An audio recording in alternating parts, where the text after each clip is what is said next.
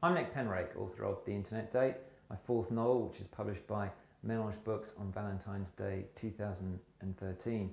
Now, in this short video, I just want to talk to you a little bit about the book, introduce the characters, the themes, that kind of thing, and read a short extract so that you have something to go on just in case you want to get a copy for yourself.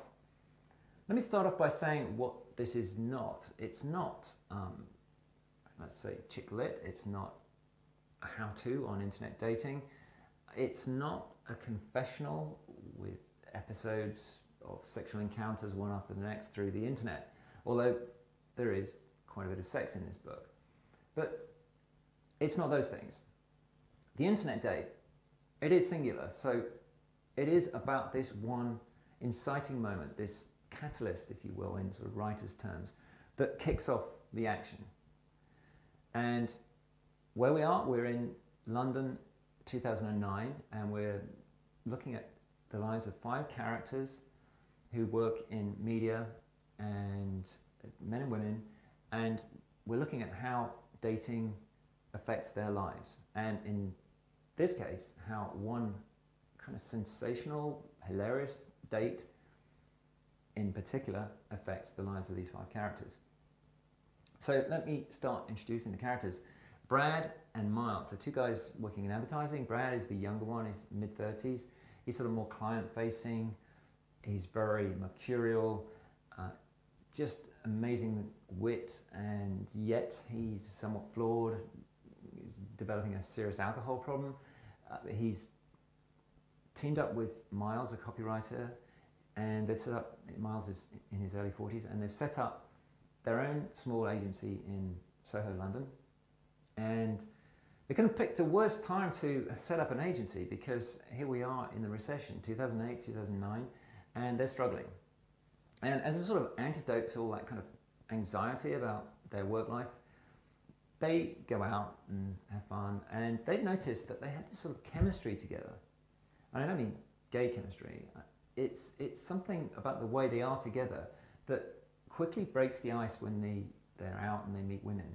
And they've noticed how when they're together that they have more success.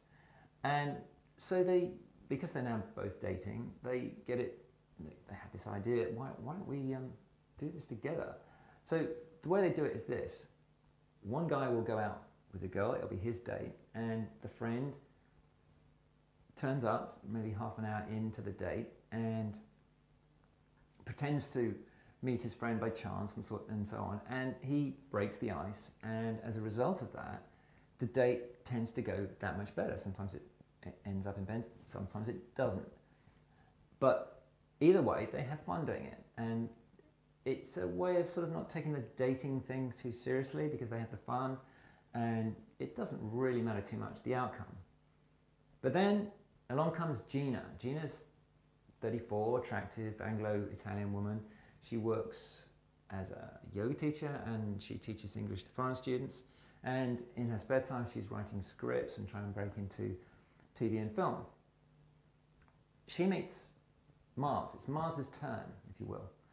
And they go on really well. They have things in common. They like each other. And Brad turns up according to the plan. And Brad should be just sticking around for a few minutes, but he sticks around a lot longer. And not only that, but Miles quickly picks up the sense that Brad is making a play for Gina. That's just breaking the rules. And then when Gina takes them on to a hotel bar later in the evening, she goes to a place where one of her students, Javier, is a waiter. And she seems to have a little bit of a thing with him. And clearly he's attracted to her. So we've got this going on at the same time as this kind of bickering thing between Brad and Miles. And in fact, Brad and Miles go off to the toilets to try and sort out their differences. And Miles says, look, hey, this is my date. And Brad says, no, I don't care whether it's your date or not. I know there's a special chemistry between me and Gina. So they fight over it, literally fight over it. And when they return to the bar area where Gina is waiting for them to come back, what the hell are they doing? She starts to pick up this tension between the 2 guys and starts to think, they're playing some sort of game with me. And she then turns the tables on them and plays a game of her own. And the whole evening ends in this one big, hilarious, bloody mess. And as a result of that explosive internet date, lives are affected. Clearly the 3 lives and the people they are closely connected to. So that's, if you will, the setup, and that's why I called it the internet date. Rather like if you know the Slap, it was an Australian novel and it was made into a TV series, there's one inciting moment that a man slaps a boy, and as a result of that, friends and family fall out, and you know the whole ethical question, can you slap a boy, when can you slap a boy, and so on, is the big question in the book.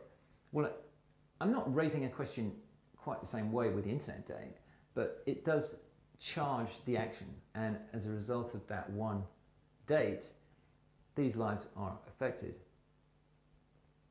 So that's the setup of the internet date. In fact, it was based on a play which I wrote, produced and directed back in 2009, right just as the recession was kicking in, really.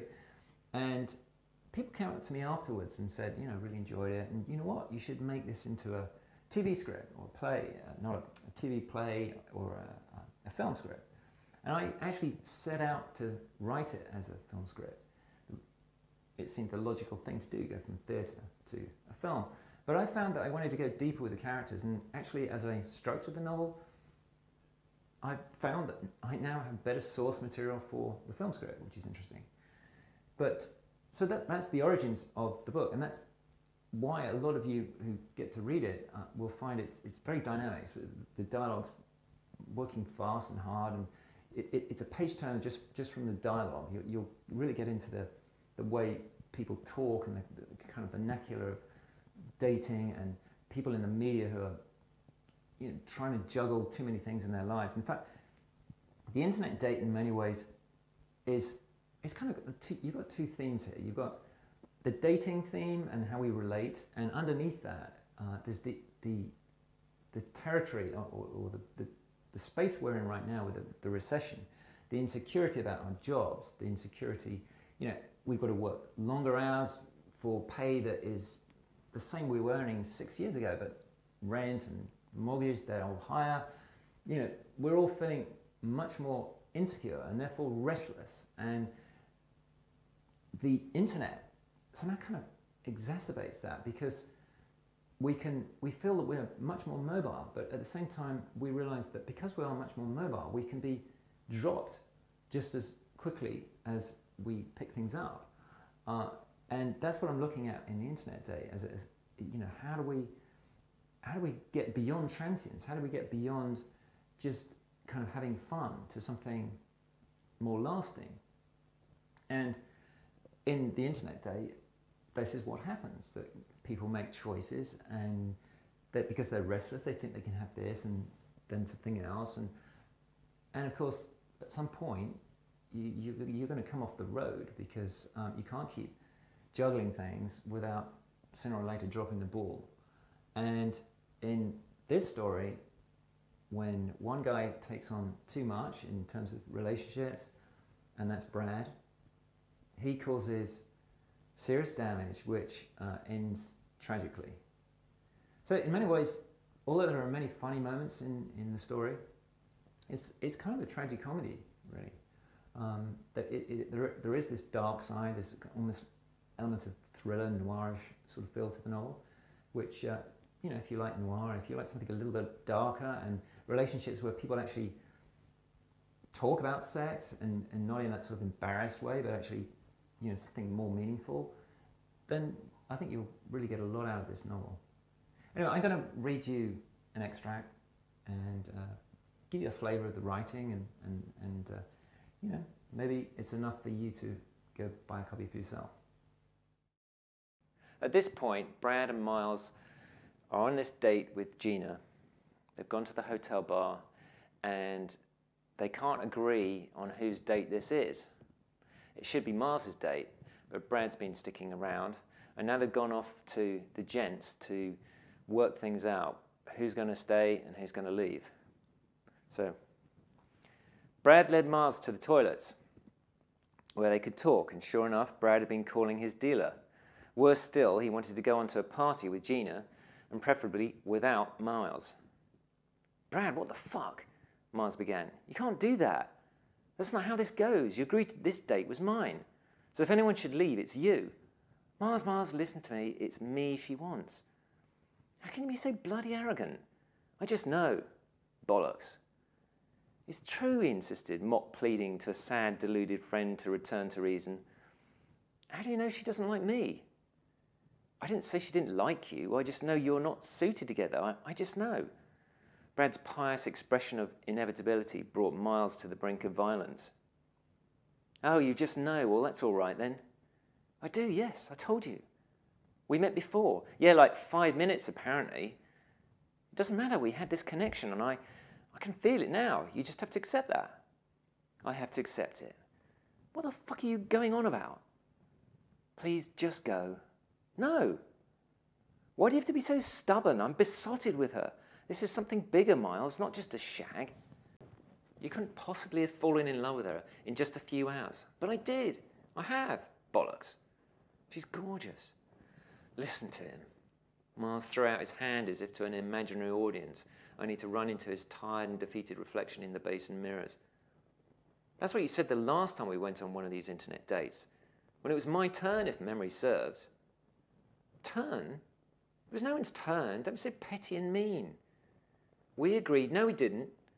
There's never been an agreement like a contract. You have to be more flexible, Miles. What you really mean is, I have to defer every time to your wanton selfishness. We had an arrangement, Brad. Yes, okay, but it's never been anything formal, Miles. Why are you being so rigid about it? Because if we're not fair, it won't work. There will be others, Miles. You've done this twice already. What do you think I am, your fucking doormat? Brad's jaw dropped as if he were deeply affronted. I mean, where's the incentive for me to play along if you always get the prettier girls? Because you feel something. Jesus Christ. Please go, Brad repeated, lowering his chin, like a sensible teacher graciously suppressing his righteous temper. Here's an idea. You go. Brad stared at him for a moment. Miles felt a terrible pang of regret in his chest that he wanted to kill Brad at this moment. Then Brad began pushing him. No more words, just pushing him. Oi! Miles shouted and pushed back. It was like being in the schoolyard again, or school toilets. He tried to block Brad's thrusting arms, but Brad accelerated his pushing. Miles pushed back harder, shoving Brad back toward the urinals, until his rhythm was suddenly broken by a sharp whack on his nose. He stopped dead in his tracks. He brought his fingers to his nose. It felt wet. And yes, he was bleeding. You fucking arsehole, Miles spattered as he swung at Brad with his foot. It was years since he'd done any kung fu, but the arch of his foot easily found the soft side of Brad's knee and Brad went down, throwing out a hand to grab the basin to save his skull from the floor. What is your problem? Miles exclaimed and headed to the basin farthest from Brad, head jutting out in order to save his clothes from a rivulet of blood. Brad slowly pulled himself upright, rubbing his sore knee. Why are you being so stubborn? Miles whacked on the cold water tap. You know what, Brad? I can't help noticing you use that word a lot when you don't get your own way with me. But you are. Miles dabbed his nose. At least it wasn't broken. A long House of Windsor nose. That just might not survive the indignity of a break. How about we just forget this whole idea of going on dates together, huh? If you can't play fair, forget it. The cold water was calming his temper. He kept dabbing his nose. I thought you'd be reasonable and just get it, Brad insisted. I would certainly leave if I thought she was right for you. But she isn't. I'm sorry you can't see that. You're sorry, Miles echoed derisively. He was about to add more when a man in a raincoat entered. He glanced furtively at the pair of them, then disappeared into a cubicle and bolted the door with gratuitous violence. Miles grabbed a couple of paper towels from the dispenser and swept himself from the room. You can read what happens next by getting your own copy. Thanks for being here.